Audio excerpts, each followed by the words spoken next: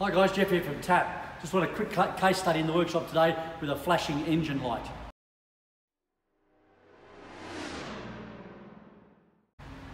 Again, we've got a Subaru 2005 model here, and it came to us from another repairer with a flashing engine light and some weird things happening on the car. When we first scanned the vehicle, we had a number of fault codes. We had 6 or 7 fault codes in the system, and we're actually then looking at it. But it also had a problem with the air conditioning clutch cutting in and out regularly while the car was running if the air conditioning wouldn't stay engaged.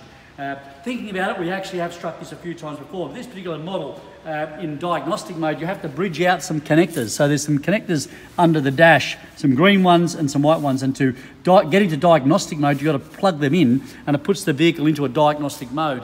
In this particular case, someone had plugged the green ones in, but forgot to unplug it. So the car was in diagnostic mode, hence the clutch was flashing in and out, hence the fault codes, etc. So once we disconnected the vehicle out of that diagnostic mode, problems were all solved. So think about some of these quirky older cars that might have these sorts of issues, that you don't get misled by some of the information. This was a quick and easy fix for us in this particular case. It is on our website as a case study, so if ever you get that sort of dramas, don't forget to use the website. See you next time.